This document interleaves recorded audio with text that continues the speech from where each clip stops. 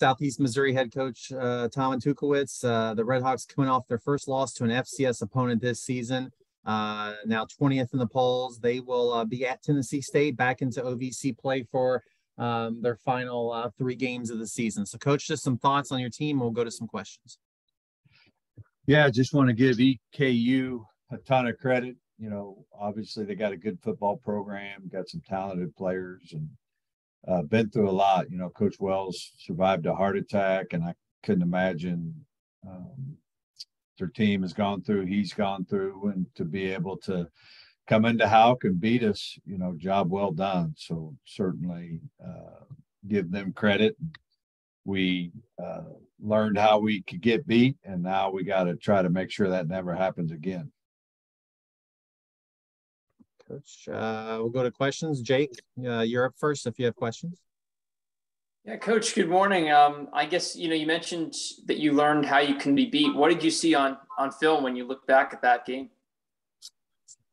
Well, I think the obvious is the turnover thing. And so that's a team situation. We turned it over 3, 2 pretty unforced errors, and then defensively we didn't create any. And so if we go -3 this weekend, we'll get beat again.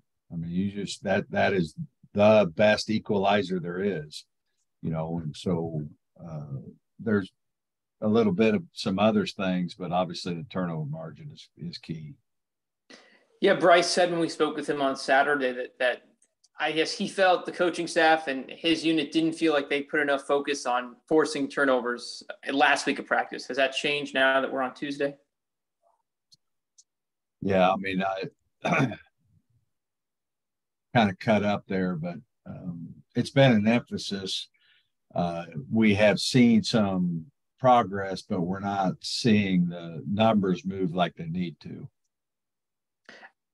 I guess sometimes when you have an offense that can score at will almost, I guess sometimes maybe that might get buried, the turnover margin in terms of the ones that's created by your defense. Yeah, for sure. But, that's one thing on our offense is we got to do a better job of touchdowns instead of field goals. That's been something we've talked a lot about this year, but we haven't improved it. And so, man, we got to do a better job of that. And it definitely, we're going to do red zone quicker. Normally we get to it on Wednesday, but we're going to start on Tuesday and make it a bigger emphasis than we have all year. I know you told me on Saturday you were disappointed even going into halftime with a 13-0 lead, just because there were a lot of missed opportunities in that game. Was it, I guess, is there anything you could put your finger on in terms of why the game went it did? I mean, I know it came down to a, final drive situation, but it's been a while since you guys have been in one of those. Yeah, I mean, it was pretty simple. I mean, overall, it was a turnover margin. Offensively, it was not scoring touchdowns in the red zone. We had to kick some field goals, but also we went for it on 4th and 1 inside the 10, come up with nothing. Then defensively, it was 3rd down. We couldn't get off the field on 3rd down, which extended the drive, which led to points, but also it keeps our offense on the sideline. So team, don't turn it over. Offense, got to get touchdowns. Defensively, we got to improve on 3rd down. And now, you go on the road for the next 2 games, and, it's an interesting Saturday night game. Is there, have you started, just in terms of what Tennessee does, is there something that you guys hope you could exploit? For sure. We study them, and we're excited about the trip. They have statistically one of the best defenses in the conference, and it'll be a challenge there. Their quarterback's been an all-conference player, performed well at Austin Peay, and seems to be maybe getting in his groove now. He transferred, learning a new system, new players, and all those type of things. I know we spoke about Ryan a little bit on Saturday as well, and you kind of mentioned that, I think your quote was, he was crying 8 minutes ago, and you don't see many people, go out for 250 yards and cry after a game. The emotion of that locker room afterwards, what was that like, considering, this team hasn't lost since the opener? Yeah, it was pretty somber, and just a lot of disappointment. But at the end of the day, you know, we got to respond and use that disappointment to fuel us this week and do a great job of responding. But we can't be talking about EKU like it's over. It's moved on.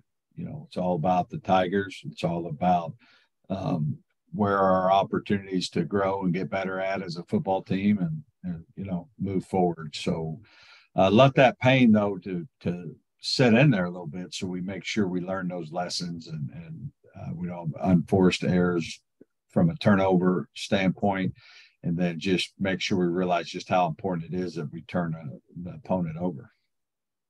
Thanks, Coach. You're welcome.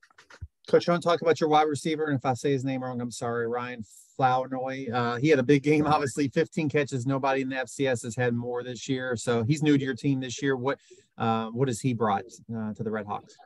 Yeah, just a tremendous talent. I mean, it doesn't, you know, you don't need a doctorate in football to pick that out. But what makes him different is just the kind of character he has, and he's gone through a tremendous amount of adversity.